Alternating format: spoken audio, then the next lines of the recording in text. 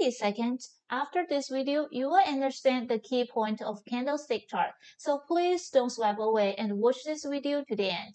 Firstly, every candlestick includes 4 prices. There are open, close, high, and low price. The candle between the open and close price, we call it body. If the close price is higher than open price, that is bullish candle.